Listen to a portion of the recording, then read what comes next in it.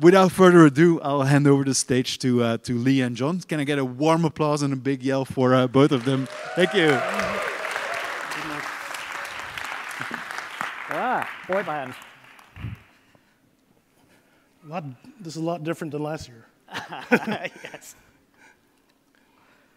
So, you're going to kick off? Yeah, I'll kick off. Hey guys, Lee Ditiangkin.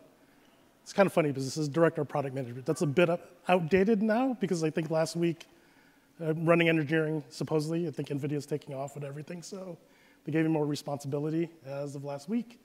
And here's my colleague. Hey, I'm Jon, Virtasant's CTO. So at Virtasant, we work with all sorts of organizations, helping them with all aspects of their cloud, obviously FinOps being a big part of that, working with sort of many billions of cloud spend and helping people to make sure they're using that efficiently. Cool, and just a little about me, guys. Like, it's kind of interesting, like, my career. I've been working, like, old, so, like, 25 years. Like, the first part of my career was, like, I was an investment banker. So kind of ironically, I don't know how I got into software engineering, but I was recruited at Apple to do something totally different. I was building financial systems. Then basically moved me out to California, and I got stuck there. And they said, like, we need to figure out something else to do. So they made me help out and start running, like, a lot of the online store. So basically, my role is like platform, infrastructure, and then tooling for like basically an online store. And like you could imagine from like 2011 to 2015, it's when people used to wait like days to get an iPhone. So that was my responsibility, not to mess up the store. I think the short little story is like, there was probably some people in Apple, because I see a lot of my colleagues that we used to all work with, like the store couldn't take orders for like 2 days. And then like Tim was calling like everyone in our group, like, hey, what's happening? Stuff like that. So that's when a bunch of us stepped in and like we scaled out the store to X amount of orders per second. So my job is to make sure every year that we could sell iPhones on this date and not mess it up. So I think like Alex, Glenn, and stuff like that. Then I went over to IBM. They hired me at the same role at Apple again to do something because back then we only could do it in the data center. Then they had the same problem with the cloud. Then, did that, saved a bunch of money, did a bunch of other things, then went to IBM. Then now I'm kind of doing like the 4th time at Nvidia, same thing that we kind of did over my career, but it's basically infrastructure optimization and stuff like that. So that's a little about me. I think some of the topics we'll cover today, John's probably he's my mathematician buddy, because I guess I could do math, but not as well as him. But we're going to cover like topics like ROI, efficiency, and stuff like that. Then like he's going to provide you like the examples, and I'll provide like the context of what we did in my career and stuff like that over the course of time. And please, I know this session is like this doesn't stop here. You can reach out to me on LinkedIn and stuff like that, and I can walk you through like many of the things that we did and some of the learnings that we had. So please don't make the session like the last time or the Q&A. You can always reach out. Okay, John, take it away. Cool. Thank you, Lee. So yeah. How do you know if your FinOps program is effective? Can you justify that? Can you put numbers to it? Can you convince somebody to invest more next year? And I mean, I think a lot of people don't know that answer. I'm sure some in the room have got a good story on that. There are others probably thinking, yeah, you know what, not sure quite how I'd do that. And what we've seen is there are some cases where people have maybe spent millions on tools. They've got a team with loads of headcount. Cloud bill's still going up, and everybody's sort of asking, well, are you actually achieving anything? You're investing all this money, but doesn't really seem to be doing a lot. On the other end of the scale, there's people maybe kind of unsung heroes, grassroots, achieve loads of good stuff, but don't know how to tell their story. Nobody actually knows the value that they're bringing to the business and how they're contributing. And so what we're looking at here really is how do you figure out a simple measure you can use to tell how well you're doing in your FinOps program. The way people tend to tackle this, the most obvious is, well, what's happening to the bill? If it's going down, that's good news, isn't it? Of course, that's not the whole story. Your bill might be going up, but you might be doing more business. Maybe your bill's going up sort of 50%, you're doing twice as much business. Actually, you're probably winning there. So just looking at the bill isn't sufficient. People look at things like ROI coverage, and that's great. That's an important part of what you're doing. You're effectively there, you're saying, am I paying the lowest cost I can for each thing that I use? And that's very important. A lot of great sessions on that. But it's not the entire story, because what if you're using a load of stuff that you don't even need to be using? Whether I'm paying 10 cents for it or 20 cents, if I don't actually need to be using it, then, well, let's just stop using it. And I guess the kind of the nirvana, if you like, in this space is unit economics. And again, I think there's a short talk in a couple of hours on this. More advanced topic, it's where everybody, I think, would like to get to. You actually really tie into business measures. How much does it cost me per iPhone sold or per widget produced? But that does tend to be quite a bar to get there. You need to have those metrics. You need to figure out what they are. You need to get them into your systems. You need to compute with them. So they're fairly complex to do. And so what we're looking for is a measure that kind of is simple, but which doesn't have some of the drawbacks here. And that's what we term cloud efficiency. Now, to understand what that means, let's think about a different problem domain. And efficiency is a word that we kind of know from all over the place. Lots of different things, or try and sell your products based on how efficient they are, or whatever. So if we think about cars, so, I mean, at the simplest, efficiency is just the ratio of the useful output you get to what you put in. So a car, you've got your fuel going in on the left-hand side there. Left-hand side, I guess it's that side, isn't it? The engine's doing something.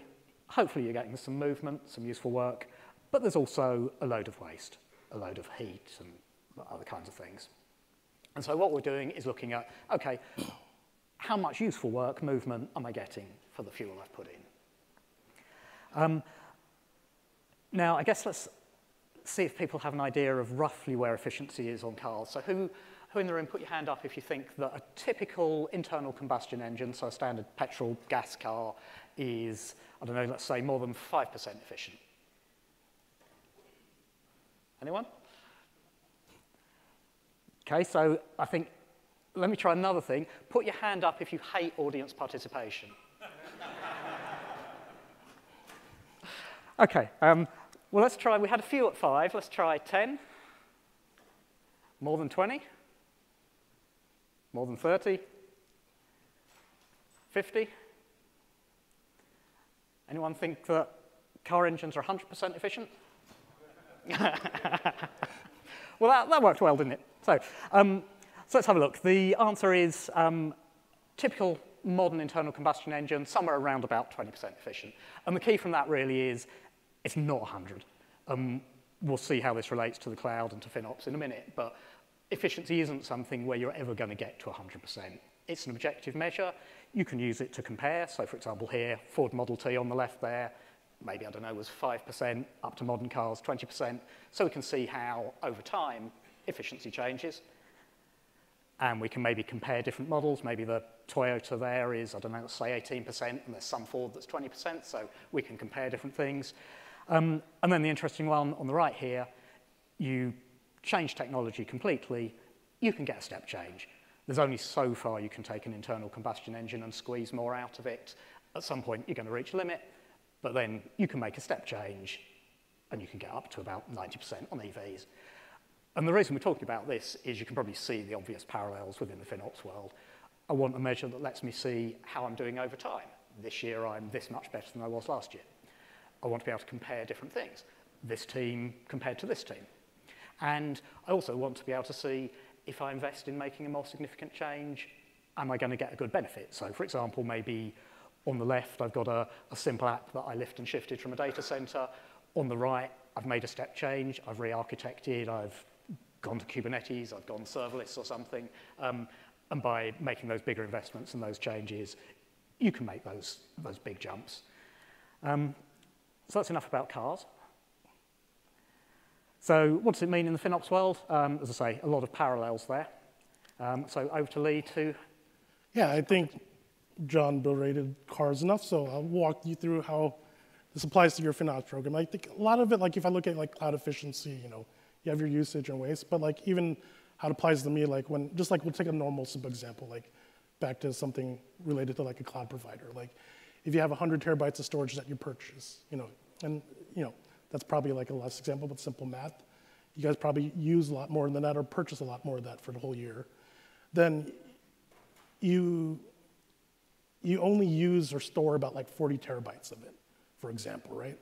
So in that way, the waste is like 60 unused. So like that's totally messed up. then you have 40% efficiency. Like, there's sometimes I wish I had that number, sometimes it does, sometimes it doesn't. But again, that's just a simple benchmark that we measure. But the overall thing that we're looking at, when I did this in numerous iterations, like it's kind of weird because we were kind of doing FinOps like in 2000, like 10 and 9, but it wasn't called there because I guess Jira hasn't invented it yet. But in that, like, at the end of the day, what we're trying to do is figure out like how much could we optimize like a data center or rack for like, and I think you also have to understand like efficiency with like the value that you get. So I think that's like, it's a double-edged thing. Like my buddy Rick Ox is here, used to like show like a coin like with performance and then cost. But in this model, you always have to look at two sides of the thing, like value and then efficiency. So you could save tons of money. Like you probably, if you hired me today, I could probably tell you if you had a $100 million bill, how to shave off like 60 million really quick. But the thing is like, at what value are you costing your organization? What value does you want? Like the first iteration when I did this for my measurement was around like, hey, I wanted to spend this much, optimize this much, but we wanted to get this many orders per second. So then that unit that was in a rack in a data center, if we had like 50 racks, I knew how much I had to buy and stuff like that, then work with all the contracts, negotiations, and build out a data center that way. When it flipped over to the cloud, you know, we're trying to save, like, I remember me and Gabe works with me now at Nvidia. Like, he was always, I always told him, like, we build these plans, and he convinces the engineers to do it, because I was probably too scared to tell him, but he's the one that got it figured out. But, like, in the cloud, it was a little bit different. We had to figure out how much we could save, then, like, work with the engineers to get a piece of it, but also get enough data across, like, the whole platform and ecosystem to understand like CPU, memory, and everything for every single service, everything that touched each other and stuff like that.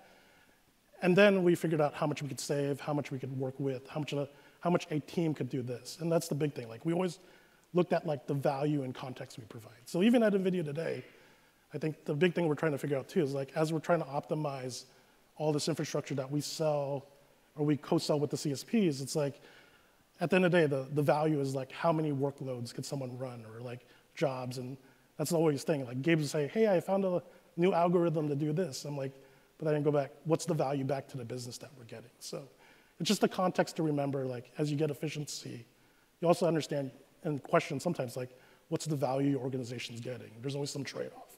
And I think that's a big thing is like, as I've been going through my career this way, it's just something to remember and like challenge yourself at always an important time. I'll let John go back to more math because he likes that stuff. So you could go from there. Thank you. Yeah, and we'll come back in a minute to the how you balance the kind of the benefits you're getting with what it's spending as we look at ROI and kind of on the road to that. How in the world of FinOps do we work out efficiency?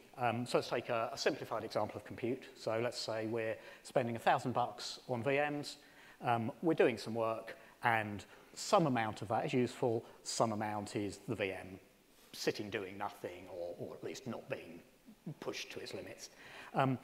So the $1,000, what does it buy us? Well, let's keep it simple. Let's say $800 of that is on CPU, 200 is on RAM. Obviously, if you want to go to town, you can begin to try and figure out, well, how much did I spend that was network and how much was, if it's GPU machine, GPU and whatever else. But we'll keep it with just the two. How do I work out how much I've actually used? I've paid for a CPU that for the entire hour or the entire day. I could be maxing out if I had a workload that really wanted to do that. Well, if I just look at the average, that's how much I'm actually using. So let's say it was 11% CPU, 30% RAM. So I can obviously get those from sort of standard metrics, pretty easy to do. So the value of CPU I've used, 11% of my 800, so I've used $88 worth of CPU. Similar for RAM, I've used $60. So if I add those together, for my $1,000, I've got $148 worth that I've actually used. And again, like with our car example, it's important to realize 100% isn't the target here. We're not saying you can get to a point where you magic up a VM and it costs you exactly $148 and it's a perfect fit. That's not going to happen. You're not going to get 100% efficiency. But what you tend to find is as you get more advanced in your optimizations, you can get closer. So maybe simple right sizing, yeah, I can probably get to, let's say, 30% efficiency. done, but you know what, there are going to be maxes, and I've got to allow for those because my application is sort of latency sensitive, and so I'm never going to be able to put it right on the average. So if I right size, I might get 30. If I begin to consolidate and do Kubernetes and things, maybe I can get it higher. If I go serverless, then maybe I get higher still, but again, never going to get to 100%. That's not what this measure is about. So that's a simple example. As I say, you can sort of go to town on different resource types and different elements of the cost, but that's the basic idea is kind of what are the main things you're paying for, how do I measure how much of them I'm using. Yeah, and then a big thing on the slide is like how to use cloud efficiency in your FinOps program, but overall efficiency. I think when you look at like the efficiency itself, like if you could justify the value and stuff like that, you're gonna, we'll talk about investment and stuff, but at the end of the day, at any point in program, like let's not talk about like FinOps or efficiency, but like when my niece was like training, but she was like a track star in high school, like you got to remember, like since she was like 10, every time she ran or every pace she was like measured or everything, like everything is all about data at the end of the day, and like how the measurement. She's on a stopwatch, like if she put her arm this way, like it could slow her down. So stuff like that, like you could apply those same like principles like just on your normal daily life, like how you look at efficiency, then how does it work in your FinOps program? And then, you want to get to some value or outcome or output. Like, for my niece, again, she was trying to get faster to like win state and those things. In your FinOps program too, it's like you're trying to get efficient because of why and like what value you're trying to unlock. A lot of this, like, as we're trying to solve it today over at NVIDIA, it's like, I want, no surprise or anything. We want people to buy these expensive GPU boxes and get the most out of them, right? Like, for me, it's like, I have to figure out if someone's gonna pay X amount. I mean, you could say like 100,000. I think a GPU on eBay goes for like 50,000 these days.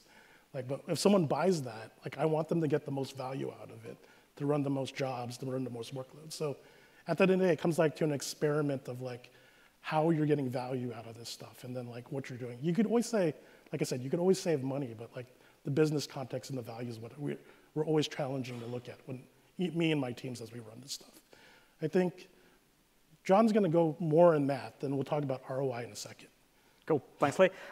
Yeah, and I would also mention in terms of using efficiency, an example of us, and we've got a large client who this year has actually put an efficiency target as part of the discretionary bonus criteria for their engineering teams. So it can be a great way to sort of really focus people in on what you're trying to achieve. I kind of feel like at this stage with this unlikely boy band with our white chairs, like I should kind of stand up for the hook or something, but I'll stay seated.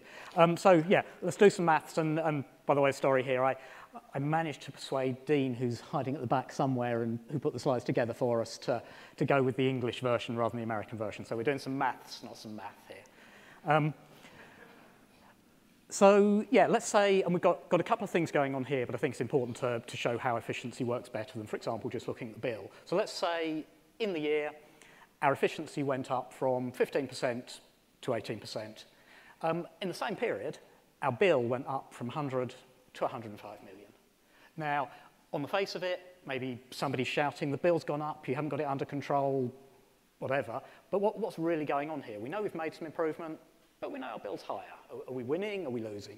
And so a simple way we can figure that out is basically to figure out what would it be costing us if we'd not done all that great work in FinOps.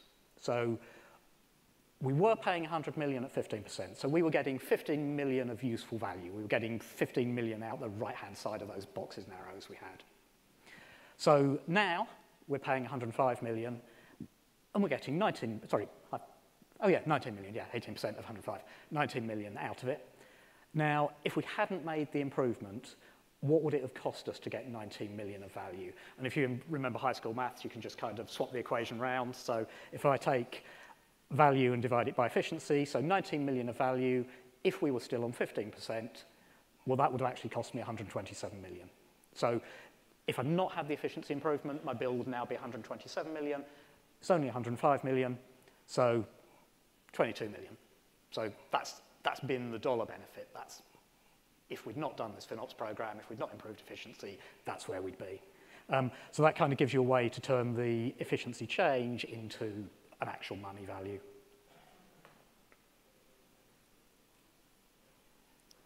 And overall, like the big thing out of this slide is like you want to understand like the return on investment. John laid it out in math, but you guys are all running your FinOps programs or starting them out or in this thing. At the end of the day, someone's going to ask like, hey, what's the ROI that I'm getting? You guys are hiring the staff. You guys are doing these things. You're saving this money. I just want you guys to remember as we go through this, like, as we've been reiterating, it's like, as you measure the effectiveness and like things of your program and like whatever KPIs you run, the big thing you have to understand is like, what's the thing you're providing to the organization? I can tell you like at Apple, it was like, hey, we did this, we got this many orders per second. We saved this much money, new businesses or reallocation of resources could come. At Nvidia, I wish I could explain it more, but like it's like, if I optimize these things, at the end of the day, the customers will be able to run more workloads really fast, and there's a new industry that may pop out in the next 2 years. So like, I'm really like, as I'm running like these engineering product teams, I'm really aware of like the value that I'm providing. Because like, I see Jensen like every week, and he's gonna ask me like, hey, you saved all this money, so what? Then I have to give him a proper response. And sometimes I could give him more and fuzzies like, hey, we're doing this, but like, I tell my teams like, give me the data so we can actually look at the data and figure out what to optimize and why to optimize. And if it doesn't make sense to us, if I can't put it on a spreadsheet and do maths like him, then it doesn't really make sense to like the normal individual or even executive, because I have probably like 10 seconds to a minute to make sure he understands this with like all the other things that he has on his mind. So like, it's constantly always challenging like what's the effectiveness of what we're doing and like the return on investment. And one more big example to end the mathematician. Cool. Yeah. So let's carry on with the abnormal stuff. Okay. So yeah, carrying on our example. So we figured out, okay, the effect was 22 million. We would have been spending 22 million more. Now let's say the FinOps program, let's say we spend 2 million on headcount for a team. We spent 5 million, let's say, on licenses of a tool. So what was the ROI? And I mean, this varies. Different orgs have different ways they calculate ROI. So if you're doing it in your org, you might want to align with that. But at the simplest, if you kind of Google ROI, the most basic definition is what was the net return? So the amount we saved minus the cost of the program divided by what we invested, the cost of the program. So our net savings, 22 million minus the 7 million we spent. So net savings were 15 million. Divide that by the 7 million. So we got 15 million for investing 7 million. We got 214% ROI, which isn't a bad investment. And I think if I could go and make that, I'd go and make that investment. So yeah, that gets you to an ROI. Great number that people obviously like to understand, may well help sort of explain, okay, yeah, this is the value we've added. This is why we should continue to invest in this program. And with that, you'll be glad to know that's the last of the maths. Yeah, so the big thing, like, we have like next 7 minutes. Like, again, this Q&A doesn't have to stop here. So please, like, ask us a bunch of questions. And again, you can reach out to me on LinkedIn, and we can probably meet on Zoom. You can ask me a bunch of questions there, too. So this is a full packed room, so that I cannot imagine there are no any questions. I'll run over there.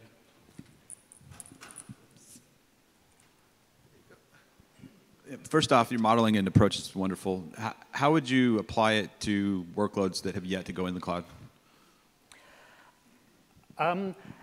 Yeah, I mean, you can do the same in the data center.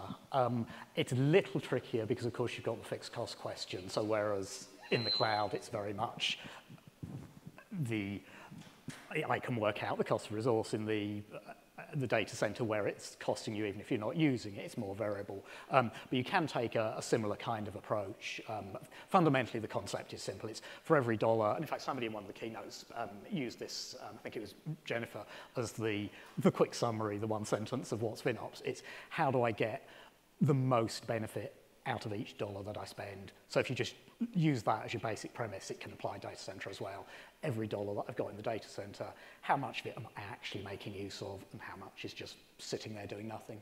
Yeah, then the calculation that we did is we just took depreciation. I think what CapEx is now like 5 years for some odd reason. It used to be 3 years. So you should look at 3 years dep and just put like a baseline and say, this is how much we want to run a server till at like 85% and clock it. Then we just watch it over 3 years, and if we got that, then we're good, you know what I mean? Then once it got wasted after you depreciate it, It's like, how much longer are we going to run that server for? You could run it, sometimes you're lucky, you could run it for 10 years, right? But sometimes you're not, you could run it for years. So like, it depends how fast you're depreciating to when you could do that, then like, how much longer you're going to keep it life in existence. Right. Thanks, guys. Great presentation. I enjoyed the maths. How do you synthesize that cloud efficiency number so neatly to like 18%? I think that's the part that, any tips or tricks on that? I mean, the first thing I'd say is don't try to be over-precise. Directionally correct, comparative is what matters more than the absolute. So yeah, in that example, we kind of looked at, okay, I've got a certain amount of CPU I'm using and a certain amount of I'm not. Ditto for RAM. I could have gone to town on all kinds of other measures, but I kept it simple. And yeah, that's really the main thing is keep it simple. It can get trickier for other resource types. There are some where it's slightly less clear-cut, but usually you can always find a way to figure out, well, yeah, how much of this am I really using and how much is kind of fat just sitting there not used. Yeah, then just to add to that, like, it's good, like, it's hard to compare like company to company, right, on like storage and compute, because like your engineers are not sometimes like the same engineers, right, and then the people are not the same people. So like, it's always effective to take like a baseline across your organization and maybe split by like group or by like distinction of like, I don't know how everything's structured, but there has to be some category that you're doing it. Then compare the baselines in there. Then what you'll start seeing is like, as each baseline, you can say this is category A, category B, category C. Like, it's just good to see like what John was saying, directionally correct. At some point things are gonna go up and things are gonna go to the top right, but you just have to make sure that each one's looked at differently. Then you manage accordingly to how your organization is built out. Cool. Other questions? No, right. Hi, hey, 2 questions. On one of your slides, you had progression, you go to where you end at serverless and maybe you hit 50%. Is that industry or your observation?